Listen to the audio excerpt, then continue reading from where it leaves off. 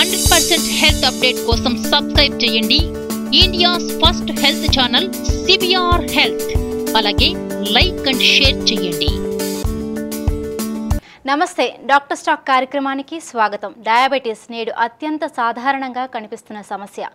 Diabetes నియంత్రణ లేకపోతే పలు ఇతర ఆరోగ్య సమస్యలు వచ్చే అవకాశం ఉంది. ముఖ్యంగా కళ్ళు, కిడ్నీలు, గుండె ఆరోగ్య సమస్యలు వచ్చే అవకాశం ఉంది. ఇవాళ డయాబెటీస్ కారణంగా వచ్చే కాంప్లికేషన్స్ గురించి అవగాహన కలుగజేసేందుకే CVR హెల్త్ స్టూడియోకి విచ్చేశారు ప్రముఖ డయాబెటాలజిస్ట్ డాక్టర్ P.V.Rao గారు. నమస్కారం డాక్టర్ గారు. నమస్తే అండి. డాక్టర్ గారు, మరి ప్రపంచంలో అతిపెద్ద సమస్య, పీడిస్తున్న సమస్య ఏంటంటే డయాబెటీస్. అసలు డయాబెటీస్ రావటం వల్ల మన శరీరంలో ఏ భాగాలు ప్రభావితం అవుతాయి? డయాబెటీస్ అనేది ముఖ్యంగా రక్తనాళాల మీద అది ప్రభావం చూపిస్తుంది. రక్తనాళాలు అంటే మన శరీరంలో గుండెలోని రక్తనాళాలు కరోనరీ ధమనులు అంటాం, తర్వాత మెదడులోని రక్తనాళాలు అయితే సెరిబ్రల్ ధమనులు అంటాం, తర్వాత ఇక కాళ్ళలోని రక్తనాళాలు పెరిఫెరల్ వాసల్స్ అంటాం.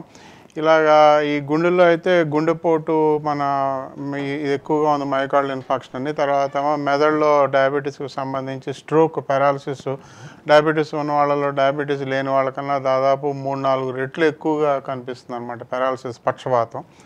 అలాగే కాళ్ళలోని రక్తనాళాల్లో ఏదైనా సమస్య వచ్చినట్లయితే ఆ భాగం పాడైపోవటం, కొన్ని దురదృష్టవశాత్తు కొన్ని సందర్భాల్లో ఆ పాదం వేళ్ళు కానీ లేదా మోకాల వరకు యాంపుటేషన్స్ అనమాట, తీసేయాల్సిన అవసరం రావటం, ఇవన్నీ కూడా డయాబెటీస్లో సాధారణంగా కనిపించేటువంటి సమస్యలే. ఇవన్నీ కూడా ఏంటంటే డయాబెటీస్ నియంత్రణలో లేకపోవటం వలన రక్తనాళాలకు సంబంధించిన ఆయా అవయవాలు పాడవటం వలన వచ్చేటువంటి సమస్యలు అనమాట.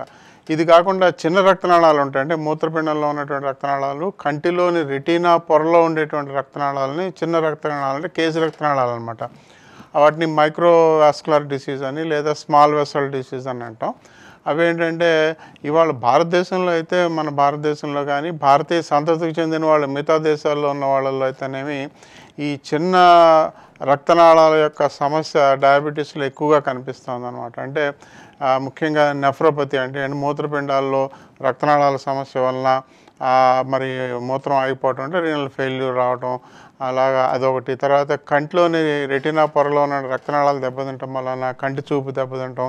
ముఖ్యంగా వాళ్ళ ప్రపంచంలోని అన్ని దేశాల్లోనూ కంటి చూపు పూర్తిగా పోవడానికి, అంధత్వానికి ఏకైక ప్రధాన కారణం డయాబెటీస్ అని చెప్పి ఇవాళ అన్ని దేశాల్లో కూడా పరిశోధనల ద్వారా మనకు తెలిసింది. ఇలాగ ప్రధానమైనటువంటి సమస్యలు ఈ రెండు కూడా నెఫ్రోపతి, రెటినోపతి అనేది దురదృష్టవశాత్తు మన భారతదేశంలోనే ఎక్కువగా కనిపిస్తున్నాయి. భారతీయ సంతతికి చెందిన వాళ్ళు మిగతా దేశాల్లో ఉన్న వాళ్ళలో కూడా అక్కడ ఉన్నటువంటి జనాభాతో పోల్చుకుంటే ఎన్నో రెట్లు ఎక్కువగా మన భారతీయ సంతతికి చెందిన వాళ్ళు ఆయా దేశాల్లో ఈ డయాబెటిక్ రెటినోపతి ద్వారా చూపు కోల్పోవటం, డయాబెటిక్ నెఫ్రోపతి ద్వారా మరి వాళ్ళకి కిడ్నీ ఫెయిల్ అవటం, మూత్రపిండాలు పూర్తిగా పాడైపోవటం ఇలా జరుగుతుందండి. డాక్టర్ గారు, మరి డయాబెటీస్ నియంత్రణ ఎలా ఉంటుంది? ఇది ఎలా సాధ్యపడుతుంది? డయాబెటీస్ నియంత్రణ అంటే దాదాపు అది రక్తంలో గ్లూకోజ్ కంట్రోల్ మీదే ఆధారపడుతుంది అనమాట. డయాబెటీస్ అనేది ఇవాళ మనం డయాబెటీస్ నిర్ధారణ అయినా డయాబెటీస్ నియంత్రణ అయినా, అంటే డయాబెటీస్ ఉందో లేదో తెలుసుకోవడానికి చేసేటువంటి నిర్ధారణ పరీక్షలైనా, డయాబెటీస్ వచ్చిన తర్వాత దాన్ని కంట్రోల్లో ఉంచుకోవడానికంటే నియంత్రణకు సంబంధించిన విషయాలన్నీ కూడా రక్త పరీక్షల మీద ఆధారపడి ఉంటాయన్నమాట. అంతేగాని అది మనకి బయట కనిపించేటువంటి లక్షణాలు, అంటే నీరసంగా ఉంది కాబట్టి డయాబెటీస్ ఉందని, లేదా వాళ్ళు బాగున్నాను కాబట్టి డయాబెటీస్ తక్కువగా ఉందని, ఇలా నియంత్రణ అనేది అంటే కంట్రోల్ అనేది మనకు ఉన్నటువంటి లక్షణాలతో దాన్ని మనం అన్వయించుకోకూడదు.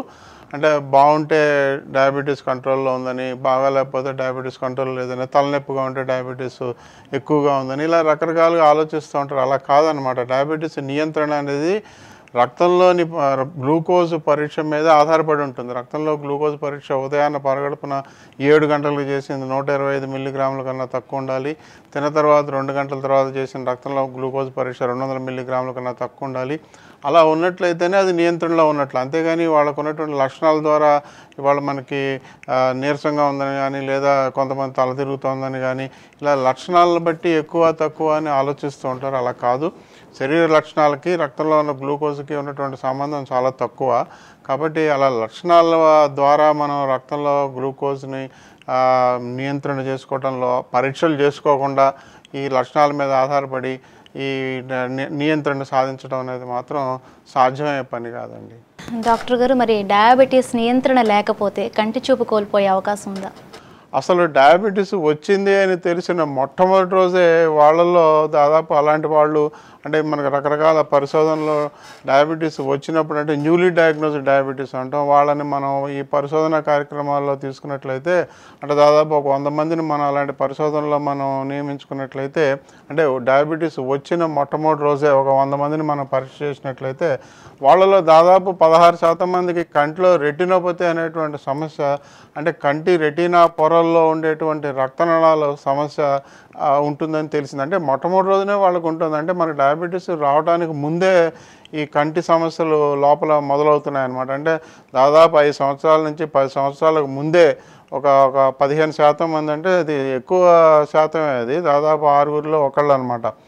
డయాబెటీస్ వచ్చింది అని తెలుసుకున్న మొదటి రోజే వాళ్ళలో కంటి పొరల్లో, ఆ రెటీనా పొరల్లో, కేశ రక్తనాళికల్లో కొన్ని సమస్యలు రావటం, దురదృష్టవశాత్తు కొంతమందిలో అందులోంచి రక్తం బయటకు రావటం, ఇలాంటివన్నీ జరుగుతున్నాయి. ఇది మిగతా దేశాల్లో అయితే డయాబెటీస్ వచ్చిన మొదటి 5 సంవత్సరాలు 10 సంవత్సరాల వరకు కంటి ఈ రెటీనా పొరల్లోని రక్తనాళాలు దెబ్బతింటలేదు. కానీ మన భారతీయుల్లో మాత్రం డయాబెటీస్ వచ్చిందని తెలిసిన మొట్టమొదటి చాలామంది, దాదాపు 6గురిలో ఒకళ్ళకి ఈ రెటినోపతి అనే సమస్య వస్తుంది. ఇది మనం నియంత్రణలో ఉంచుకున్నట్లయితే ఆ సమస్య అక్కడితో ఆగిపోతుంది అనమాట. అది ఎక్కువగా పెరగదు. అంటే దాన్ని మనం నివారించుకోలేం, కానీ దాన్ని పెరగకుండా ఆపుకోవచ్చు అనమాట. అంటే కంటి చూపు పోయేటువంటి అవకాశం ఉంది, కానీ కంటి చూపు పోకుండా దాన్ని నిరోధించుకోవచ్చు అనమాట.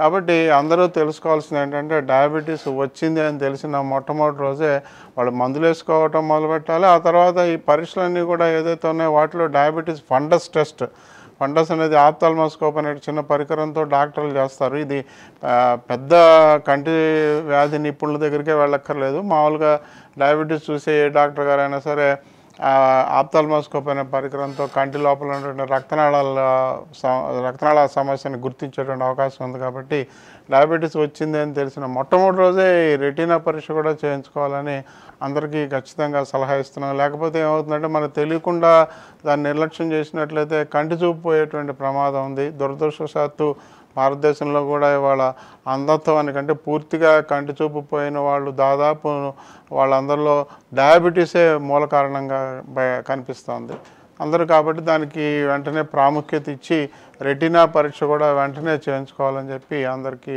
సలహా ఇస్తున్నాం. డాక్టర్ గారు, మరి కొంతమందిలో అప్పటికే కంటి చూపు అనేది లోపం ఉంటుంది. అలాంటి వాళ్ళకి డయాబెటిక్ రెటినోపతి వచ్చే అవకాశం ఉందంటారా? అంటే కంటి చూపు అనేది డయాబెటీస్ వాళ్ళలో ముఖ్యంగా క్యాటరాక్ట్, అంటే శుక్లాలు అంటాం అనమాట మనం. ఆ శుక్లాలు అనేది చాలా మామూలుగా అందరికీ ఏదో 60 ఏళ్ళకో 70 ఏళ్ళకో 80 ఏళ్ళకో ఈ శుక్లాలు వచ్చి కంటి చూపు కొంచెం తగ్గుతుంది. అదే డయాబెటీస్ వాళ్ళలో 10-20 సంవత్సరాల ముందే మొదలవుతుంది అనమాట. కానీ దానికి మనం నివారణ అంటూ లేకపోయినా మనకి దానికి సంబంధించిన పూర్తి చికిత్స అందుబాటులో ఉంది. వాళ్ళ ఈ శుక్లాలకు సంబంధించిన చికిత్స అనేది అన్ని రకాలుగా దానికి ఆపరేషన్ చేయటం కానీ, దాని లోపల మరి వేరే ఆ లెన్సులు అమర్చడం కానీ, ఇవన్నీ కూడా అన్ని చోట్ల అందుబాటులో ఉన్నాయి. కాబట్టి దాని గురించి పెద్దగా అది గుర్తించడం అనేది ఆలస్యం అవుతుంది. కానీ గుర్తించిన తర్వాత దాని గురించిన చికిత్సలన్నీ కూడా సక్రమంగా అన్ని చోట్ల అందుబాటులో ఉన్నాయి. ఈ క్యాటరాక్ట్ కాకుండా రెటినోపతి అనేది ఏంటంటే, మనకి కంటి చూపులో ఏమాత్రం లోపం తెలియదు అనమాట. అంటే ఇప్పుడు కంటి అద్దాల పరీక్షలో కానీ, అంటే రిఫ్రాక్టరీ ఎర్రర్స్ కంటి అద్దాల పరీక్షలో కానీ, ఈ క్యాటరాక్ట్ అనే శుక్లాల పరీక్షల్లో కానీ తేలవవి. అది లోపల ఆప్థాల్మోస్కోప్ అనే పరికరం ద్వారా మన కంటి లోపల రక్తనాళాల యొక్క పరిస్థితిని మనం పరీక్ష చేయాలి. అంతేగాని బయట నుంచి అది చూపులో ఎటువంటి లోపం కనిపించదు. దాన్ని మనం రెటినోపతి అంటాం. రెటినోపతిలో కూడా 3 రకాల దశలు ఉంటాయి. మొదటిదేమో ఇప్పుడు ఈ బ్యాక్గ్రౌండ్ డయాబెటిక్ రెటినోపతి అని, అందులో ఏంటంటే అక్కడక్కడ రక్తం చుక్కలు చుక్కలుగా కనిపిస్తూ ఉంటుంది. కొంతమందిలో కొంచెం ఆ రక్తం గడ్డగట్టి కింద తెల్ల చుక్కలు కూడా కనిపిస్తాయి అనమాట. హెమరేజెస్, ఎక్సుడేట్స్ అంటాం అనమాట. అది మొదటి దశ. ఆ తర్వాత దాన్ని నియంత్రణలో ఉంచుకున్నట్లయితే ఆ దశలోనే అది ఆగిపోతుంది. అలా నియంత్రణలో డయాబెటీస్ లేనట్లయితే ఆ దశ అనేది కొంచెం తీవ్రతరమయ్యి అది ప్రాలిఫరేటివ్ రెటినోపతి, అంటే లోపల ఆ రక్తనాళాల్లోంచి రక్తం ఎక్కువగా కారిపోవటం, ఆ పొరలు పాడవటం జరిగితే అప్పుడు ఆ కంటి చూపు లోపం తెలుస్తుంది అనమాట.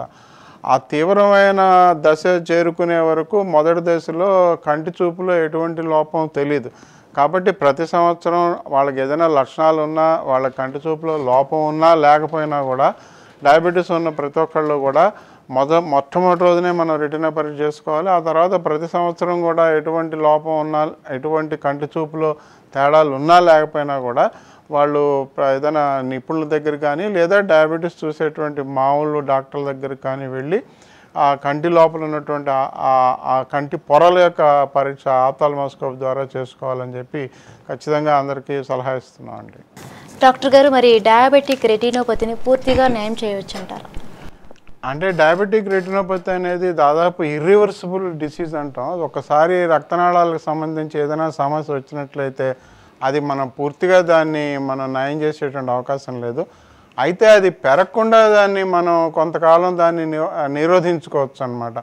అంటే అది ఏదో 5 సంవత్సరాల్లో బయటపడాల్సింది పడకుండా 10 సంవత్సరాలు 15 సంవత్సరాల పాటు మనం రక్తంలో గ్లూకోజ్ నియంత్రణలో పెట్టుకోవడం, దాంతోపాటు రక్తపోటును కూడా నియంత్రణలో పెట్టుకోవడం, ఇలాంటివన్నీ చేసి మనం ఆ డయాబెటిక్ రెటినోపతిని పెరగకుండా చూసుకోవచ్చు తప్ప పూర్తిగా ఆ లోపల ఉన్నటువంటి రక్తనాళాలని నార్మల్ చేయటం అనేది సాధ్యం కాదు. దానికి రకరకాల మందులు మనం వాడతాం. అంటే ముఖ్యంగా ఈ ప్లేట్లెట్ మందులు అంటే యాస్పిరిన్ అని కానీ ఇలాంటి రకరకాల మందులు వాడతాం. కానీ ఆ డయాబెటిక్ రెటినోపతి ఒకసారి వచ్చిన తర్వాత అది మళ్ళీ వెనక్కి దాన్ని నార్మల్ చేసేటువంటి అవకాశం లేదు. కానీ పెరగకుండా మాత్రం చూసుకోవడానికి దాదాపు మన దగ్గర అన్ని రకాల సాధనాలు ఉన్నాయన్నమాట. దాని మందులు అయితేనేమి, కొంచెం డయాబెటీస్ ఎక్కువగా ఉన్న వాళ్ళకి ఇన్సులిన్ ఇంజక్షన్లు అయితేనేమి, ఏ రూపంలో అయినా కూడా డయాబెటీస్ని మన నియంత్రణలో ఉంచుకుంటే రెటినోపతిని మనం నిరోధించవచ్చు అన్నమాట. పెరగకుండా నిరోధించవచ్చు. కంటి చూపు పోయేటువంటి ప్రమాదం లేకుండా దాన్ని అరికట్టవచ్చు అని చెప్పి ఇవాళ అన్ని పరిశోధనలోనూ మనకి తెలిసిన విషయమే. కాబట్టి డయాబెటీస్ రెటినోపతిని మనం పూర్తిగా నయం చేయలేం, కానీ పెరగకుండా మాత్రం చూసుకునేటువంటి అవకాశం ఖచ్చితంగా ఉందండి. డాక్టర్ గారు, మరి డయాబెటిక్ రెటినోపతిలో రకాలు ఉన్నాయా? వీటి గురించి వివరించండి. డయాబెటిక్ రెటినోపతి అనేది ముఖ్యంగా బ్యాక్గ్రౌండ్ డయాబెటిక్ రెటినోపతి అంటే మొదట్లోనే వస్తుందన్నమాట. మొదటి సంవత్సరమే దాదాపు 6గురిలో ఒకరికి డయాబెటిక్ రెటినోపతి బ్యాక్గ్రౌండ్ డయాబెటిక్ రెటినోపతిగా బయటపడుతుంది. అంటే లోపల రక్తనాళాలు, కేసు రక్తనాళికలు అవన్నీ ఏంటంటే వాటిలోంచి ఆ లోపల ఉన్న పదార్థం, ఆ రక్తనాళాల లోపల ఉన్నటువంటి పదార్థం బయటికి రాకూడదు అనమాట ఆ పొరల్లోకి. కానీ అది లీక్ అవుతూ ఉంటుంది. అది బయటకు కొంచెం కొంచెం లీక్ అవుతూ ఉంటుంది. అదే ఒక ప్రోటీనేషియస్ మెటీరియల్ అంటాం, కొంచెం కొంచెం లీక్ అవుతూ ఉంటుంది. ఆ తర్వాత ఎక్కడైతే అది కొంచెం బయటకు వచ్చిందో అక్కడి నుంచి రక్తం కూడా బయటకు రావడం మొదలు పెడుతుంది. చుక్కలు చుక్కలుగా మన కంటి లోపల పొరల్లో చుక్కలు చుక్కలుగా చిన్నగా ఎర్ర చుక్కలు కనిపిస్తాయి, డాట్ హెమరేజెస్ అంటాం. ఆ చుక్కలు కొంచెం పెద్ద అయినట్లయితే అవి రక్తం ఎక్కువ కనిపిస్తే ఫ్లేమ్ హెమరేజెస్ అంటే ఎక్కువ రక్తం బయటపడుతుంది. అది నెమ్మదిగా ఆ ఎర్రగా ఉన్నటువంటి రక్తం ఎక్కడైతే కనిపిస్తుందో అది లోపల నయం అయిపోతున్నప్పుడు మళ్ళీ అది పోయి అది ఎక్సుడేట్స్ అయిపోతాయి అన్నమాట. అంటే తెల్లగా అయిపోతాయి. అట్లాగా ఎక్సుడేట్స్ కానీ హెమరేజెస్ కానీ లోపల మన కంటి లోపల పొరల్లో ఎక్కడైనా ఉండొచ్చు. అంటే మధ్యలోనే కాదు, చుట్టూ ఎక్కడైనా ఉండొచ్చు అనమాట. దీన్ని బ్యాక్గ్రౌండ్ డయాబెటిక్ రెటినోపతి అంటాం. అంటే ఈ దశలో మనం బయట ఆ యొక్క రక్తం చిట్లి బయటకు వచ్చినంత మాత్రాన మనకు వచ్చేటువంటి చూపులో లోపాలు ఏమి ఉండవు. ఈ బ్యాక్గ్రౌండ్ డయాబెటిక్ రెటినోపతి వలన మనకి లక్షణాల్లో ఏం తెలియదు. ఇది పరీక్షల్లోనే బయటపడుతుంది అనమాట. ఈ బ్యాక్గ్రౌండ్ డయాబెటిక్ రెటినోపతి స్టేజ్లో మనం దాన్ని గుర్తించినట్లయితే రక్తపోటును కూడా రక్తపోటును కూడా అరికట్టాలన్నమాట. దాన్ని కూడా నియంత్రణలో ఉంచుకోవాలి. హైపర్ టెన్షన్, రక్తపోటుని, తర్వాత రక్తంలో గ్లూకోజ్ని రెండింటినీ కూడా మనం కంట్రోల్లో ఉంచుకున్నట్లయితే ఈ బ్యాక్గ్రౌండ్ డయాబెటిక్ రెటినోపతి అలాగే ఉండిపోతుంది సంవత్సరాల పాటు. అంటే 20 ఏళ్ళు, 30 ఏళ్ళు, 40 ఏళ్ళు కూడా ఆ బ్యాక్గ్రౌండ్ డయాబెటిక్ రెటినోపతి వలన చూపులో ఏమాత్రం లోపం రాకుండా, ఆ తీవ్ర దశకు చేరకుండా ఆ దశలోనే దాన్ని అరికట్టడానికి అవకాశం ఉంది. ముఖ్యంగా డయాబెటీస్ కంట్రోల్, ఆ తర్వాత బ్లడ్ ప్రెషర్ కంట్రోల్ కూడా ముఖ్యం అన్నమాట. ఇక తర్వాత వచ్చేది ఏంటంటే ఇక ఆ రక్తనాళాలు అనేవి రక్తం ఎక్కువ కారటం అనమాట. ఎక్కువ కారినట్లయితే ఇక అది ప్రాలిఫరేటివ్ డయాబెటిక్ రెటినోపతి అంటాం. అంటే కొత్త చిన్న చిన్న రక్తనాళాలు కూడా తయారవుతాయి. కేసు రక్తనాళికలు అక్కడ ఉన్నాయి కాకుండా పక్కన కూడా చిన్నవి తయారవుతాయి అన్నమాట. ఆ రక్తనాళాలన్నీ కూడా పగిలి దాని ద్వారా మరి రక్తం బయటకు కారినట్టు ఎక్కువ కారుతుంది అనమాట. కారినట్లయితే అక్కడ ఉన్నటువంటి పొరలు పాడవటం. అప్పుడు కూడా మనం దానికి ఫోటో కోయాగులేషన్ అని చెప్పేసి లేజర్ థెరపీ, బయట నుంచి లేజర్ కణాలను ఇచ్చి ఎక్కడైతే రక్తం చిట్లి అది రక్తనాళాలు చిట్లి రక్తం బయట కారుతుందో దాని చుట్టూ లేజరు థెరపీ ద్వారా లేజర్ కిరణాలు ఇచ్చి దాన్ని అక్కడ పుడుకుపోయేటట్టు చేస్తారనమాట. అంటే ఒక రకంగా మాడి చేసినట్టు అనమాట. ఫోటో కోయాగులేషన్ అంటారు. అది పుడిగిపోతుంది అనమాట. ఎక్కడైతే కారబోతుందో రక్తం చిట్లి రక్తనాళాలు చుట్టుతున్నాయో ఆ ప్రదేశాల్లో ఈ లేజర్ కిరణాల ద్వారా మనం చికిత్స చేసి ఆయా ప్రదేశాల్లోంచి రక్తం కారడాన్ని అరికట్టచ్చు అనమాట. దీన్ని ఫోటో కోయాగులేషన్ అంటారు. ఈ దశలో అనమాట ప్రాలిఫరేటివ్ డయాబెటిక్ రెటినోపతి దశలో అలాంటి సమస్యలు ఏమైనా వచ్చేటువంటి అవకాశం ఉంటే ఫోటో కోయాగులేషన్ ద్వారా దాన్ని మనం తగ్గించుకోవచ్చు. ఇది కాకుండా కొన్ని రకాల ఇంజక్షన్లు కూడా ఈ మధ్య అందుబాటులో అవాస్టిన్ అనేటువంటి ఇంజక్షన్ ఉంది. ఇదేంటంటే రక్తనాళాల పగలకుండాను, తర్వాత కొత్త రక్తనాళాలు ప్లయబుల్ వెసల్స్ అనమాట. కొత్తగా వచ్చేటువంటి ఆ కేసు రక్తనాళికలు చాలా తేలిగ్గా తొందరగా పగులుతాయి అన్నమాట. అలాంటి పగలేటువంటి కొత్త రక్తనాళ నియోవాస్కులరైజేషన్ అంటాం. కొత్త రక్తనాళాలని రానివ్వకుండా ఆపటానికి అవాస్టిన్ అనేటువంటి ఇంజక్షను ఇది ఏంటంటే అది వాస్కులర్ గ్రోత్ ఇన్హిబిటర్. సో దాన్ని ఇంజక్షన్లు ఇవ్వాలన్నమాట. అది VGF అంటాం. ఇంజక్షన్ రూపం ద్వారా ఇవ్వాలి. అలాంటివి కూడా వాళ్ళు అందుబాటులోకి వచ్చాయి. దాదాపు ఒక 10 సంవత్సరాలుగా ప్రతి చిన్న ఆసుపత్రిలోనూ అన్ని చిన్న ఊళ్ళల్లో కూడా ఈ ఇంజక్షన్లు ఇవ్వడం కూడా బాగా అందుబాటులోకి వచ్చిందనమాట. ఇలాగా ఈ ఇంజక్షన్ రూపంలో కానీ లేదా ఫోటో కోయాగులేషన్ రూపంలో కానీ ఆ ప్రీ ప్రాలిఫరేటివ్ డయాబెటిక్ రెటినోపతిని ప్రాలిఫరేటివ్ అయ్యి ఆ రెటినా పొర పూర్తిగా ఊడకుండా దాన్ని మనం నివారించుకునేటువంటి పరిస్థితి అంటే రెండో దశ అనమాట. రెండో దశలో కూడా మనం దాన్ని కంటి చూపు పాడవకుండా నివారించుకునేటువంటి పరిస్థితి ఉంది. ఇక మూడో దశలో ఏంటంటే ఇక రెటినల్ డిటాచ్మెంట్ అయితే ఏంటంటే కొంచెం ప్రమాదకరమైన పరిస్థితి, కంటి చూపు దాదాపు పోతుంది. అందులో కూడా చాలా రకాల పరీక్షలన్నీ కూడా శస్త్రచికిత్సలన్నీ అందుబాటులోకి వచ్చాయి. కానీ కొంతలో కొంత మనకి ఆ కంటి చూపు పూర్తిగా నయం చేయలేని పరిస్థితి వస్తుందన్నమాట. ఇలాగా ముఖ్యంగా ప్రధానంగా ఈ 3 దశలు బ్యాక్గ్రౌండ్ డయాబెటిక్ రెటినోపతి అని, నాన్ ప్రాలిఫరేటివ్ అని, ప్రాలిఫరేటివ్ అని 3 రెటినోపతి దశల గురించి మనం చెప్పుకుంటాం. ఇవన్నీ కూడా డయాబెటీస్లో చాలా ఎక్కువగా ఉంటుంది. ప్రపంచంలోని అన్ని దేశాల్లోనూ డయాబెటీస్ వాళ్ళలో ఈ కంటి చూపు పోవడానికి ప్రధాన కారణం ఈ డయాబెటీస్ అని చెప్పి మనం అన్ని దేశాల్లో కూడా అన్ని పరిశోధనలో కూడా ఈ విషయం అందరూ తెలుసుకున్నారండి. డాక్టర్ గారు, మరి డయాబెటీస్ రెటినోపతి వచ్చే అవకాశం డయాబెటీస్ ఉన్న ప్రతి వ్యక్తిలో కూడా వచ్చే అవకాశం ఉందా? ఇవాళ మనకి డయాబెటీస్ ఉన్న వాళ్ళలో ఎవరికి ఏ సమస్య వస్తుందన్నది మనం ముందు చెప్పడానికి మన దగ్గర అంత పరీక్షలు అంటూ లేవు. అంటే కొంతమంది డయాబెటీస్ ఉన్న వాళ్ళలో లార్జ్ వెసల్ డిసీజ్ అంటే కొంతమంది డయాబెటీస్ ఉన్న వాళ్ళలో గుండె కరోనరీ ఆర్టరీకి సంబంధించిన గుండె జబ్బులు, సెరిబ్రల్ ఆర్టరీకి సంబంధించిన మెదడు పక్షవాతాలు, పెరిఫరల్ వాస్కులర్ డిసీజ్ ఈ 3 కూడా మనం లార్జ్ వెసల్ డిసీజ్ అంటాం. కొంతమందిలో ఈ లార్జ్ వెసల్ డిసీజ్ అంటే పెద్ద రక్తనాళాలకు సంబంధించిన సమస్య కనిపిస్తుంది. కొంతమందిలోనేమో చిన్న రక్తనాళాల సమస్య కనిపిస్తుంది అనమాట. అంటే స్మాల్ వెసల్ డిసీజ్ అంటే మూత్రపిండాలు కానీ కంటిలోని రెటినా పొరలో ఉన్నటువంటి రక్తనాళాలు కానీ. అయితే మనం డయాబెటీస్ వచ్చిన వాళ్ళకి ఎవరికి ఎటువంటి సమస్య వస్తుందని ముందు చెప్పడం అనేది మన దగ్గర అంత పరీక్షలు అంటూ లేవు. కాకపోతే డయాబెటీస్ ఉన్న వాళ్ళకి డయాబెటీస్ వచ్చిన మొట్టమొదటి రోజు నుంచి కూడా వాళ్ళకి నెల రక్త పరీక్షలు షుగర్కి, తర్వాత 3 నెలలకు ఒకసారి హీమోగ్లోబిన్ A1C, 6 నెలలకు ఒకసారి కొవ్వు పదార్థాలు, అలాగే 6 నెలలకు ఒకసారి మూత్రపిండానికి సంబంధించిన పరీక్షలు అంటే యూరిన్ ఆల్బుమిన్ క్రియాటినిన్ రేషియో అంటాం అనమాట. ఇది 6 నెలలకు ఒకసారి మూత్రపిండాల సమస్య వచ్చే అవకాశం రాబోయే 5 సంవత్సరాలు 10 సంవత్సరాల్లో మూత్రపిండాల సమస్య వస్తుందో రాదో తెలుసుకోవడానికి యూరిన్ ఆల్బుమిన్ క్రియాటినిన్ అనే పరీక్ష, తర్వాత మనకి ECG, ఎక్స్రే సంవత్సరానికి ఒకసారి ఫండస్ కంటి పరీక్ష చేసుకుంటూ అది ఎప్పుడు వస్తుందో ముందు మనం తెలుసుకోగలంటే వచ్చిన తర్వాత అంటే మొదటి దశలో దాన్ని గుర్తించడానికి అవకాశం ఉంది తప్ప అసలు ఏ సమస్య లేని వాళ్ళకి ఎటువంటి సమస్య వస్తుందంటే పెద్ద రక్తనాళాల సమస్య వస్తుందా, చిన్న రక్తనాళాల సమస్య వస్తుందా అనేది చెప్పడం మాత్రం ఇప్పుడు సాధ్యం కాదు. కాబట్టి డయాబెటీస్ ఉన్న ప్రతి ఒక్కరికి కూడా ఏదైనా రావచ్చు అని చెప్పి దానికి సంబంధించి ముఖ్యంగా ఏ రక్తనాళాలకు సంబంధించిన సమస్య వచ్చినా కూడా చికిత్స అనేది డయాబెటీస్ కంట్రోల్ అంటే మన రక్తంలో గ్లూకోజ్ నియంత్రణలో ఉంచుకోవటమే ప్రధానమైన చికిత్స అనమాట. అంటే పెద్ద రక్తనాళాలు అవ్వచ్చు, చిన్న రక్తనాళాలు అవ్వచ్చు. దాంతోపాటు రక్తపోటు కూడా పెద్ద రక్తనాళాలైనా చిన్న రక్తనాళాలైనా కూడా ఒకలానే దెబ్బతింటాయి. కాబట్టి ఎటువంటి సమస్య వస్తుంది అనేటువంటి పరీక్షల కన్నా కూడా ఆ సమస్యని మనం నివారించుకోవడానికి, సమస్య రాకుండా తగ్గించుకోవడానికి, వస్తే దాన్ని ఎక్కువ కానివ్వకుండా ఆపుకోవడానికి ఈ నియంత్రణలో ఉంచుకోవడం అనమాట. డయాబెటీస్ నియంత్రణలో ఉంచుకోవడం, రక్తపోటు నియంత్రణలో ఉంచుకోవడం, రక్తంలో కొలెస్ట్రాల్ కొవ్వు పదార్థాల నియంత్రణలో ఉంచుకోవటం, ఈ 3 కూడా దాదాపు మనం అంతా ఖచ్చితంగా పాటించినట్లయితే ఏ సమస్య, ఏ రక్తనాళాల సమస్య వచ్చేటువంటి అవకాశం లేదు. డయాబెటీస్ ఉన్నా కూడా డయాబెటీస్ లేని వాళ్ళలాగా వాళ్ళు కూడా వాళ్ళు ఉన్నంతకాలం కూడా అన్ని సంవత్సరాలు ఏ సమస్య లేకుండా ఉండేటువంటి అవకాశం అయితే ఉంది. ఏది డయాబెటీస్ కంట్రోల్లో ఉంచుకున్నట్లయితే ఏ సమస్య లేకుండా జీవితాంతం వాళ్ళంతా సుఖంగా బతికేటువంటి అవకాశం ఉంటుందండి. డాక్టర్ గారు, మరి డయాబెటీస్ కొంతమందికి బార్డర్ లెవెల్లో ఉంది అంటారు. అలాంటి వాళ్ళకి ఎలాంటి మెడిసిన్స్ తీసుకోవాలి అంటారు? డయాబెటీస్ ఇప్పుడు ప్రీ క్లినికల్ డయాబెటీస్ అంటే ఉదయం పరగడుపున 100 నుంచి 125 మిల్లీగ్రాముల లోపున్న, లేదా తిన్న తర్వాత 2 గంటలకు చేసిన రక్తంలో పరీక్ష 140 నుంచి 200 మిల్లీగ్రాముల మధ్యలో ఉన్న, అది ప్రీ క్లినికల్ డయాబెటీస్ అంటే ముందస్తు దశ అనమాట. వాళ్ళకి ఎటువంటి మందులు అవసరం ఉండదు.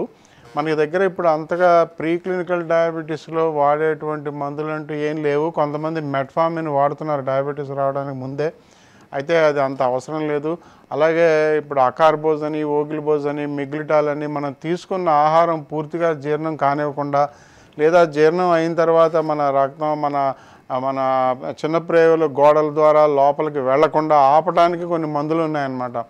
ఈ ఓగిల్బోజ్ అని, అకార్బోజ్ అని, మిగ్లిటాల్ అని, తర్వాత మెట్ఫార్మిన్ డయాబెటీస్కి ఏదైతే వేసుకుంటే ఇవన్నీ కూడా మన ఆహారం సరిగ్గా జీర్ణం కాకుండా, వెంటనే జీర్ణం కాకుండా, లేదా వెంటనే కిందకి వెళ్ళిపోకుండా చిన్న ప్రేవుల్లో ఆపటానికి, ఇలా రకరకాల వ్యవస్థలకి మందులు అంటూ ఉన్నాయి. కానీ మామూలుగా మేము ముందస్తు దశలో డయాబెటీస్ ఉన్న వాళ్ళకి రాబోయే 5 సంవత్సరాల్లో డయాబెటీస్ వస్తుంది అని ఒక సూచన చేస్తాం. దానికి నివారణగా వాళ్ళు ఆహార వ్యాయామ నియమాలను పాటించమంటాం. లావుగా ఉన్న వాళ్ళైతే బరువు తగ్గించమంటాం. దాదాపు 6%, 8% బరువు తగ్గినంటే ఒక 50 కిలోలు ఉన్నవాళ్ళు 4 కిలోలు బరువు తగ్గితేనే వాళ్ళకి డయాబెటీస్ నివారించుకోవచ్చు అనమాట. 70-80 కిలోలు ఉన్నవాళ్ళు దాదాపు 7-8 కిలోలు 10 కిలోల వరకు బరువు తగ్గినట్లయితే ఆ ముందస్తు దశలో డయాబెటీస్ ఉన్నవాళ్ళు, అంటే ప్రీ క్లినికల్ డయాబెటీస్ ఉన్నవాళ్ళు డయాబెటీస్ రాకుండా దాదాపు 10 సంవత్సరాలు 15 సంవత్సరాల వరకు కూడా డయాబెటీస్ని నివారించుకోవచ్చు అని చెప్పి మన పరిశోధనలో చేరింది. మన ఇండియాలో కూడా Indian prevention of diabetes study IPDS అనేది చాలా 5 సంవత్సరాలుగా నడుస్తుంది. దీంట్లో బరువు తగ్గితే డయాబెటీస్ని మనం ఖచ్చితంగా నివారించుకోవచ్చు అన్న విషయం అయితే ఖచ్చితంగా తెలిసింది. ఇలాగే బరువు తగ్గడంతో పాటు ఇక వేరే రిస్క్ ఫ్యాక్టర్స్ ఏమైనా ఉన్నట్లయితే, వాళ్ళు తీసుకున్నటువంటి ఆహారంలో కొవ్వు పదార్థాలు ఎక్కువగా ఉన్నట్లయితే, అంటే ముఖ్యంగా జంతు సంబంధించిన కొవ్వు పదార్థాలు, తర్వాత నూనెలు, వంట నూనెలు, మనకు తెలియకుండా మనం తీసుకున్నటువంటి ఆహారంలో నూనె పదార్థాలు ఎక్కువైనట్లయితే వాటిని తగ్గించుకున్నా కూడా మనకి డయాబెటీస్ని తగ్గించుకునే అవకాశం ఉంది. ఇక మూడోది ఏంటంటే సైకోసోషల్ స్ట్రెస్, అంటే మానసిక ఒత్తిడులు, వాటి గురించి కూడా ఏదైనా ప్రత్యేకమైన శ్రద్ధ తీసుకుని ఆ ఒత్తిడిని కూడా తగ్గించుకున్నట్లయితే, అంటే మందులతో కాదు, మామూలుగా వాళ్ళు ఏదైనా కొన్ని రకాల యోగాసనాలు కానీ, కొన్ని రకాల ధ్యానాలు కానీ అలాంటివి చేసి వాళ్ళు ఒత్తిడిలు కూడా తగ్గించుకున్నట్లయితే డయాబెటీస్ ముందస్తు దశ నుంచి డయాబెటీస్ రూపాంతరం చెందటం అనేది మనం చాలా కాలం, కొన్ని సంవత్సరాల పాటు దాన్ని ఆపుకోవచ్చు, నివారించుకోవచ్చు అని చెప్పి వాళ్ళ అన్ని పరిశోధనలను తేలింది. అంతేగాని మందుల రూపంలో పెద్దగా ప్రీ క్లినికల్ డయాబెటీస్ వాళ్ళకి పెద్దగా మేము మందులు ఇవ్వం. కొంతమంది వాడుతున్నారు కానీ అంత మందులు అవసరం లేదనమాట. రిస్క్ ఫ్యాక్టర్స్కి ఏదైనా ఇప్పుడు కొలెస్ట్రాల్ ఎక్కువ ఉందనుకోండి, దానికి మందు వాడుకోవాలి. ట్రైగ్లిజరైడ్ ఎక్కువ ఉంటే మందు వాడుకోవాలి. రక్తపోటు ఎక్కువగా ఉంటే మందు వాడుకోవాలి. అంతేగాని డయాబెటీస్కి అంటూ మందులు ప్రీ క్లినికల్ స్టేజ్లో మందులు పెద్దగా వాడవండి. చూసారు కదా, ఇవాళ డయాబెటీస్ గురించి, వాటి నియంత్రణ గురించి డాక్టర్ గారు చాలా చక్కగా వివరించారు. ధన్యవాదాలు డాక్టర్ గారు. ఇది ఇవాల్టి డాక్టర్స్ లైవ్. రేపటి డాక్టర్స్ లైవ్లో మళ్ళీ కలుసుకుందాం. నమస్తే. 100% హెల్త్ అప్డేట్ కోసం సబ్స్క్రైబ్ చేయండి India's first health channel CVR health. అలాగే లైక్ అండ్ షేర్ చేయండి.